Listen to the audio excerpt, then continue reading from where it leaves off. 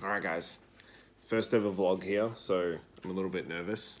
So I thought rather than writing long articles or doing something on a Facebook viral thread that would just take forever to read and be very small and you guys probably never get to it, I thought why not just do a short couple of minute video outlining some thoughts I had on particular issues week to week.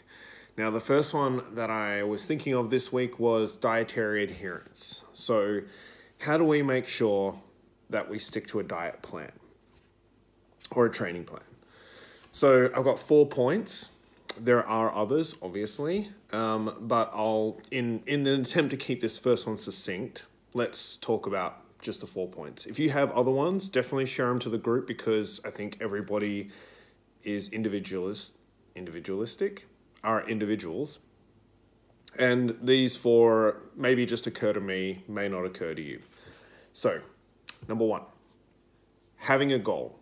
Now, I think I put this as number 1 because I think it probably is the most important. So, outlining where you are, where you want to be, how you want to get there. And we'll talk about how to get there in a second. But what can be measured can be managed, right? So we need a starting point, which can be an assessment, it can be scales, it can be... Well, let's just go with an assessment or scales of some kind of thing. Maybe your clothes, dress size, whatever. You know where you are, you know where you... And from there, you need to figure out where you want to be. Time frames are good because they give you accountability. So having a 12-week period, a 24-week period, a holiday that you've got coming up, birthday, whatever, wedding.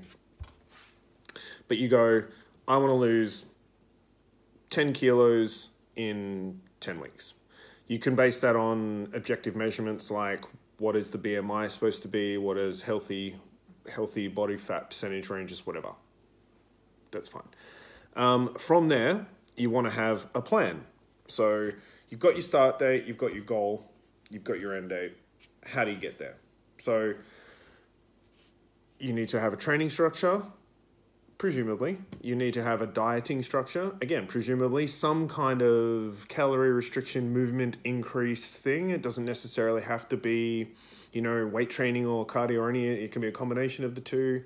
It can be a rigid diet plan, which as anybody who trains with me knows, I favor that. But it can simply be some form of restriction. Some people like, intermittent fasting. Some people like vegetarianism. Some people like low carb, ketogenic diets, whatever. Really, like the goal and getting there is more important than how you really do it, as long as we're healthy. So vegetables and stuff need to be a part of it. But having a plan. Now, as most of you know, I favor sort of a diet break and diet sort of thing. And then we don't have to use those terms. Don't get fixated on those terms. Basically, what I want to think about is like, say, a 12-week block where we're in a calorie restriction of some kind.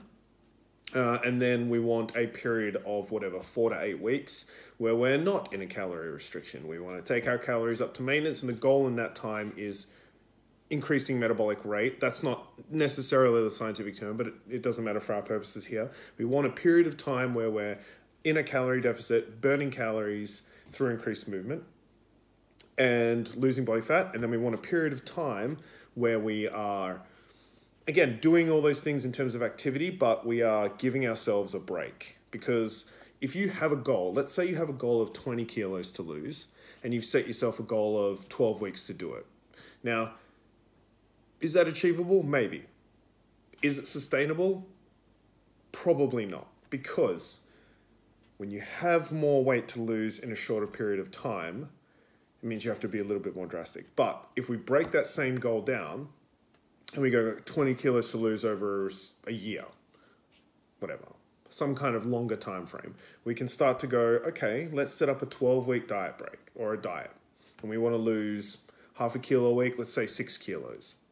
And then we want to have a diet break for 2 months where we maybe lose another half kilo, maybe, or at least gain 1 or 2 kilos, that's fine.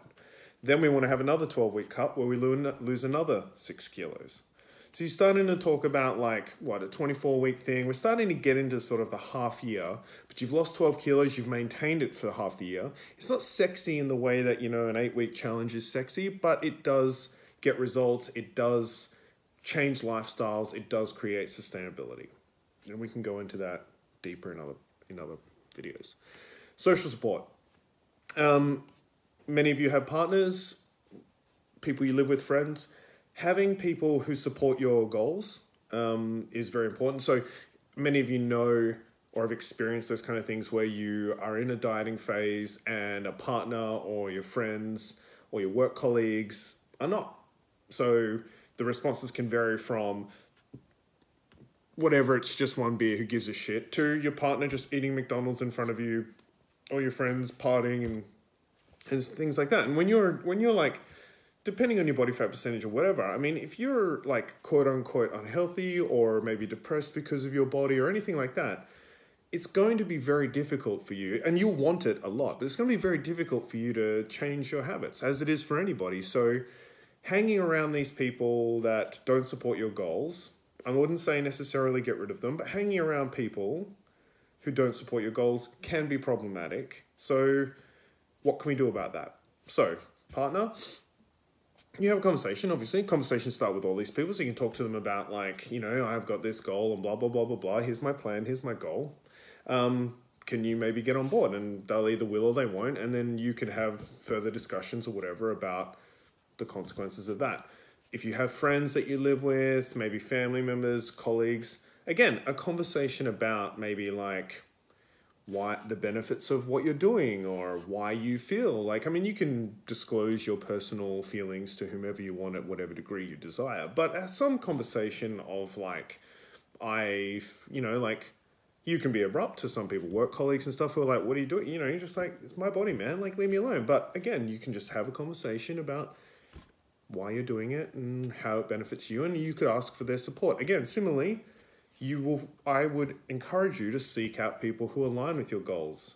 Make gym buddies, make walking the dog buddies, make, you know, exercise buddies, diet buddies, whatever. Like, find people in a community that you're already part of who support your goals and buddy up with them. And this video is getting a bit long, so I'll just finish off with one more. Recovery, fatigue management. Being fatigued is just a part of the modern world. We're all working 50-hour weeks. We're all getting up at 5 a.m. and going to bed at 9 p.m. after 14-hour days. Like,